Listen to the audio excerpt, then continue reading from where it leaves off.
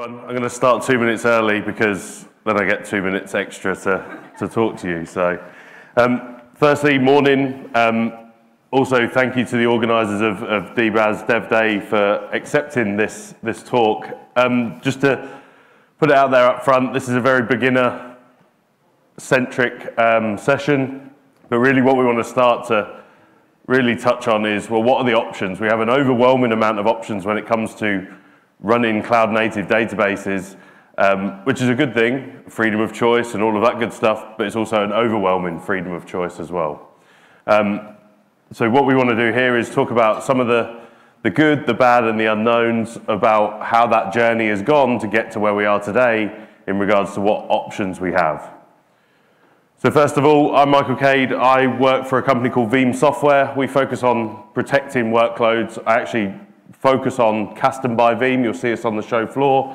And really the key area there is protecting Kubernetes stateful workloads, databases, data services within your Kubernetes cluster, but also external to your Kubernetes cluster. So I'm not going to talk too much about backup because I don't want to send you all to sleep, but I just want to have that in the back of your minds, is that wherever we put data, regardless of whether it's in Kubernetes, virtual machines, cloud-based PaaS, we've got to consider that there is a requirement to protect that workload, regardless of where it is. Whether that's you in the room have to do that and have that responsibility, or whether that is over the fence to some operations and infrastructure people. Just a bit about me. I'm from an infrastructure and operations background, very much started in the storage and virtualization space, and then 2 or 3 years ago, I got parachuted into the Kasten by Veeam acquisition that Veeam made to basically go and make noise, go and do sessions around backup. And it was very much learning on the job about what is cloud native, what is Kubernetes, what is stateful workloads. And when I first came in, it was when around the CSI was becoming the de facto way of being able to present storage to your Kubernetes cluster. So I've seen quite a bit and spoken quite a bit about that journey. Noticeably from my community is massively important to me. As a technologist within the company, I created a project called 90 Days of DevOps, and obviously it's a bit broader than cloud native or CNCF, but really what that was is to put structure and to put a little bit of guidance around those people just having to learn and understand a little bit more about this. So that's a GitHub repo. If you search for 90 Days of DevOps, you'll definitely find it. It started out as a load of blog posts that I did on GitHub, and it's made it to around 25,000 stars. A great resource, apparently, so I'm told, and it's continued over the last couple of years. You can pretty much find me on any of the social medias, whether it be Michael Cade or Michael Cade1. If there's any questions afterwards, I'm also in the Slack channel, so if you wanted to ask any questions afterwards, then we can get into it there. So in terms of the 3 things that I kind of want to cover throughout the rest of the 20 minutes that I've got, because of the 2 minutes extra that I just stole to introduce myself. Why run databases in cloud native? And that's going to go into a little bit of the misconceptions that we have as well around running databases in and around Kubernetes. Actually, what options do we have when it comes to running databases on Kubernetes? And then how are we going to run those databases? Now, I don't have long enough to go through the history of databases and how we got here, but I will say that Matty and Kat did a great session at a user group earlier on this year. Matty from Avon, Kat from Dell EMC, they talk about the history of the database. Well worth a search on that and having a look at that. They'd also had a few drinks, so it's quite entertaining to watch. But they're going to talk about how we got here more than I can in 20 minutes. But hopefully, as I'm surrounded by people that came to a database-focused event, you probably know roughly how we got here. Okay, so what is a cloud-native database? So a cloud-native database is a database that is designed to take full advantage of cloud technology and distributed systems. Okay, great. That's a great example of or a definition of what we're looking at here. I also would say, so this is just that small subset of the CNCF landscape and the databases that we have, or the data services that we have in that top left-hand corner, and we have quite a lot, and that's accelerating at a large rate of knots in regards to all of the different logos, all of the different types of databases, be it NoSQL, SQL, but equally the vector databases that I know there's a session on later as well that I want to hear more about as well. But with that all in mind, there's still this misconception around Kubernetes is not ready for stateful applications, not ready for data services. I would argue that everyone sitting in this room, and there's another room over there with data on Kubernetes, and it'll be just as packed as this one is. I would say that misconception has been well and truly snubbed right now. But the initial focus absolutely was on that stateless application. And the key area was when we separated the storage requirements. So when an enterprise storage system had to wait for the Kubernetes code release to happen, that was slowing things down, and we weren't getting to where we needed to be as fast as we wanted to be. Now that we have CSI, the container storage interface, it enables us to run those databases, those data services alongside or inside of our Kubernetes cluster. So we have first-class storage support, and we have lots of different storage vendors that are able to, out of band, create capabilities within your Kubernetes cluster. So if we want to dive down a little bit, what's different between a traditional database, so a database that we maybe run in a virtual machine or on a physical server, to what a cloud-native database actually looks like is around, so traditional, they kind of fix things around scalability and security and accessibility. I should put asterisks around some of these as well. But from a cloud-native point of view, we're considering around the design phase of that. What does that look like in terms of being able to leverage those cloud features that we have, whether it be in the public cloud or based on Kubernetes or any cloud-native system.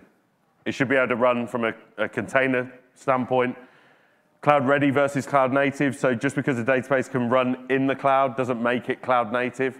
A virtual machine running in an EC2 instance isn't cloud-native. It doesn't scale the way it should. It should have the services, software, and the APIs that enable us to enhance that elasticity of that database, being able to scale up, scale down, and deliver that as a service. Even though we might not be offering that as a service provider, we might be just needing that for our application. And be around Kubernetes as a de facto way of being able to orchestrate our cloud-native databases. So benefits of those cloud-native databases, you've got advanced scalability, so we can scale up, scale down as fast as we want. I'll try and show you some of that in regards to a demo shortly as well. We've got the elasticity of that, how and when we run that and when we scale that. The resiliency of that, having multiple copies of that running available to us across multiple geos and multiple regions.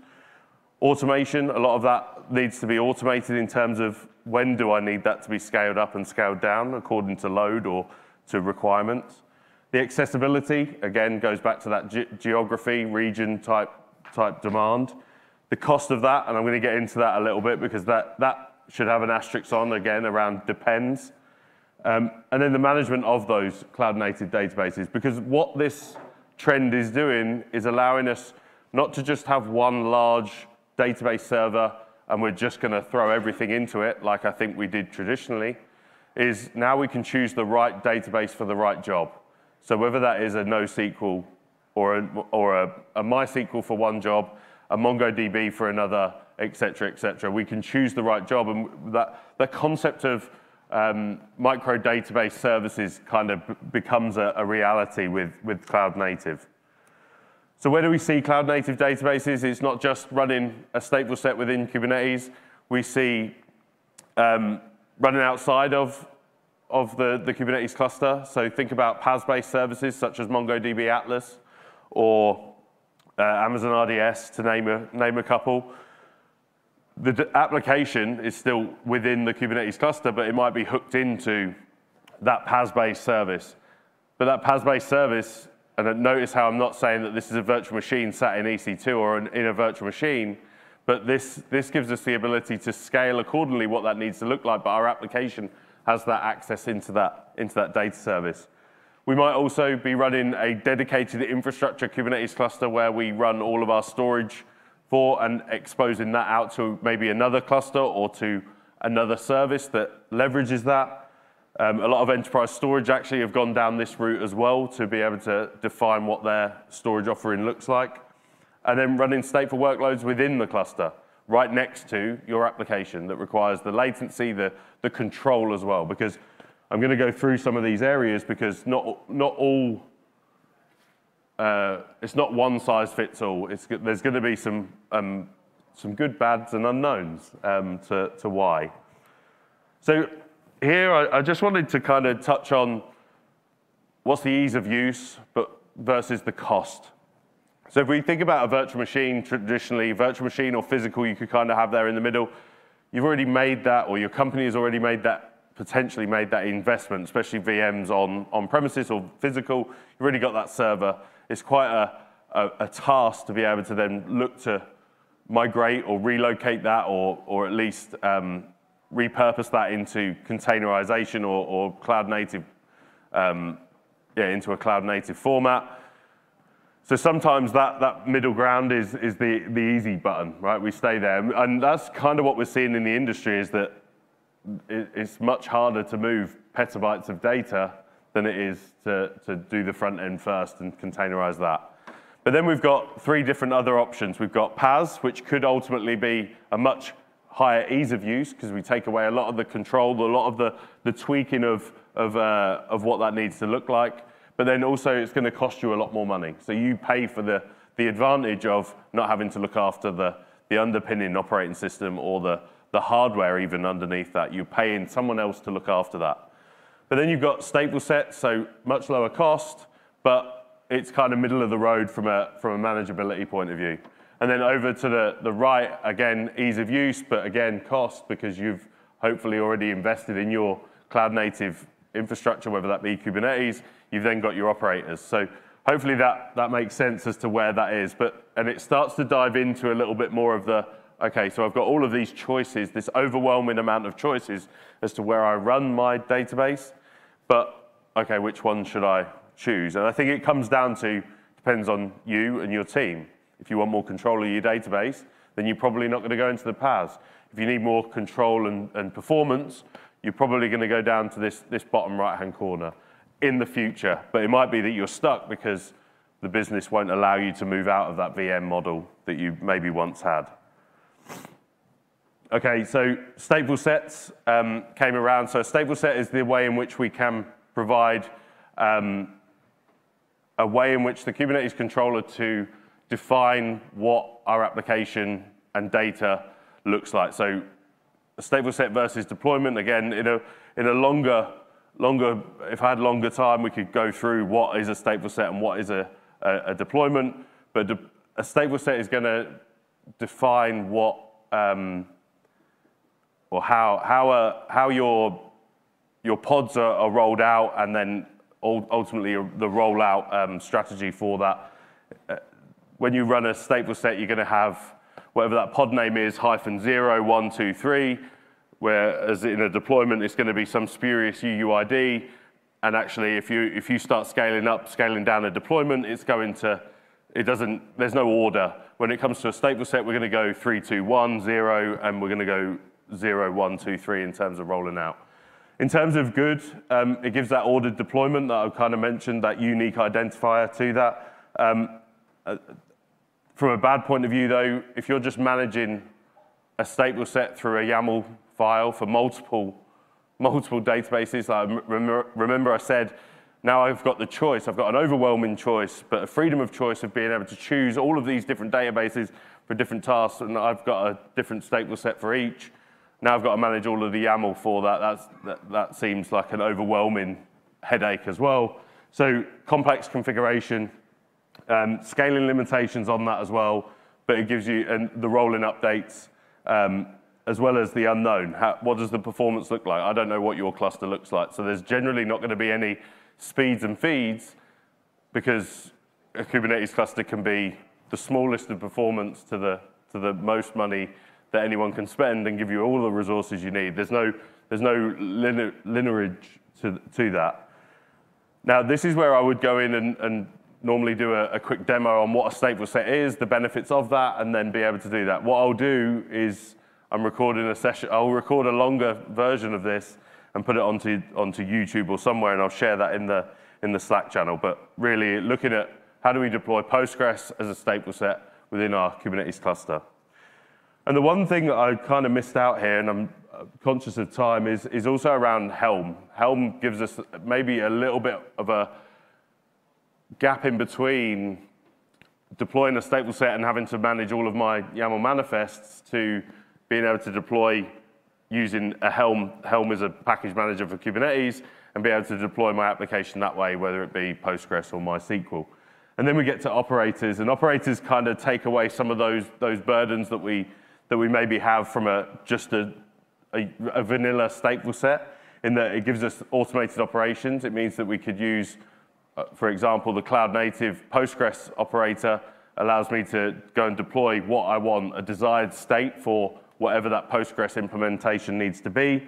It allows me to leverage custom resources. It extends Kubernetes to be able to leverage that, which also allows me to then look at the scalability of that and the self-healing around that. So taking away some of those pain points that we have in just stateful sets. Now, operators generally will be using stateful sets as well, but you've got a higher level overview of that, a controller, if you will, that is going to be looking at that stateful set or looking at the whole deployment and making sure that things are the desired state. The reconciliation loop is going to make sure that things are how they should be. Bad around complexity and resource intensive, yeah, because you're running something that's looking at something and it's going to be giving you that, but hopefully that's worth the squeeze around that. Security implications around custom code, again, I would go into more detail around that. And the unknown is the operator ecosystem. Granted, it's thriving at the moment. There's lots out there. If you go and look at the operator hub, we've got lots and lots, but there obviously could be a lot more. There's a lot more data services that are available. The one that I mentioned, cloud-native Postgres, is a popular option, as is Crunchy Data, which is also a Postgres operator. And again, this is where I'd go in and just show you what that would look like in terms of that deployment and what that desired state loop actually looks like. Okay, so what is that operator doing? It's looking at this reconciliation loop. So it's basically, we're defining what our database service needs to look like via underpinning YAML again, but it's going to be constantly checking to see whether that desired state has been achieved. So if you want 3 pods in your Postgres deployment, then it's going to constantly go through, observe, and adjust what that needs to look like. Again, that's going to allow us to update that. There's a lot more. You could do a whole session on the reconciliation loop, and some of that, the continuous control. It's going to be synchronizing the state between the 3 or however many pods or nodes that you have within your cluster, and all of that good stuff. So then that brings us on to the third and final option around external PaaS. So PaaS, the overhead. Again, this brings us the ease of use, but the cost is going to be up there, which is fine. As long as we're aware of that unknown, then that's what we can take to our business, and we can say, look, I'm not a DBA. I don't want to be in charge of making sure and tweaking configurations. I want to make sure that it's a managed service. Let's push that off to someone who knows what they're doing, and we're just going to consume the database as a service within one of the public cloud hyperscalers or one of the many options that we have out there. Now, that obviously from a bad point of view, if you're a DBA and you're looking at and you want or need to be able to tweak those constructs, then you've got limited control when it comes into PaaS, but also that cost. But the unknown is where is my data? And that, again, might fall to some of you in the room, but equally, that data sovereignty, where is my data? How do I know it's following regulation?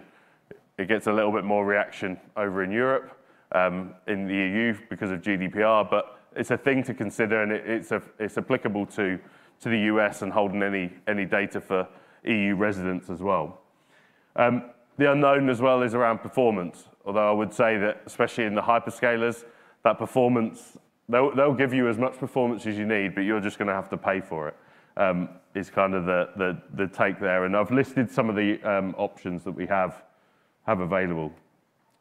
And again, this is where I would go to show you what that looks like from a Kubernetes cluster point of view, where maybe my front end, my application runs and connects into my AWS RDS or MongoDB and gives us the ability to leverage that data service outside of my cluster, but within the confines of the Kubernetes cluster using config maps and secrets. Okay, 4 minutes left. I'm glad I did take that extra 2 minutes. So conclusions, micro databases are here. I think that's why we're all in this room listening to what the latest is around Kubernetes and data, or databases and cloud native. One thing I will highlight, and this is the boring backup admin guy coming up on stage first up in the morning, to say that it doesn't matter which one of those three you consider, you still need to look at protecting that, whether that's your responsibility or whether that's the business. We still need to protect that. Just because high availability is not a backup, we can still replicate bad changes. I'm sure many of us have made the wrong move or the wrong change within our databases. So we still need that backup, but we also might need to still consider things like disaster recovery as well. I think this is exciting because it allows us to choose the right database for the job. I remember years gone by when I was a sysadmin, and we spent a lot of money on a certain database type, but we basically had to engineer everything into that database type. So everything into, I'm going to just say Oracle. We had to use that Oracle license like it was going out of fashion. So we had to push every single database into that because we wanted to get our spend from that. Now, from a cloud native point of view, I don't have that constraint anymore. I can use the right tool for the right job, and it's exciting to see some changes around databases in the ecosystem, particularly around things like SurrealDB and what they're doing around being able to bring in. It's no longer just a NoSQL versus SQL. They've got a bit of everything all under one hood. This is where I would ultimately go and then show a demo around, or how do we protect those data services? And again, any of those three, I've got an option to be able to protect. We also, this week, and I don't know if the PR's actually gone out yet, but we donated a way in which we can protect those data services to the CNCF. It's a project called Canister, and Canister gives us the ability to protect those data services through an application framework or a blueprint framework where you basically define what you want to do and how you want to protect it. So hopefully you'll see a little bit more about that, whether it be in the news or across the show floor. But this is really, and canister.io is the address to find out more. It's quite a mature project that we've been working on for a number of years. But our focus here is to really raise awareness of data protection, data management, resiliency within that data service. And just to finish up, some additional resources and much smarter people than me. You've got a session by Karen Jex from Crunchy Data. She actually talks about the Postgres operator that they've created over there and actually walks through in a less than an hour session. Well worth a watch. Another guy, and he's here this week as well, so if you get a chance to bump into this guy, he's kind of changed his tune, I think. I think I can say that. I'm a friend of his. Is Victor Farsit, and he's very much talking that same game around that you've got this overwhelming amount of choice, just choose the right one. You're not going to be able to, or it's likely, and Kelsey Hightower says something similar, it's likely that you're not going to be able to build your own RDS that scales the same as RDS. So take that into consideration as well. But that's another benefit of cloud-native databases in that maybe on day one we do build our own operator, or at least leverage an operator that gives us that ability. Then later on we can always migrate that quite easily into a cloud-based service. The other podcast type session is Cloud Native Weekly, well worth a watch. They've been talking about the state of the database for or at least stateful workloads over the last couple of weeks. So with that, 9 seconds left, so I've got us back on time. We're going to take 5 minutes for questions. Oh, okay, perfect. Yeah, so if there's any questions.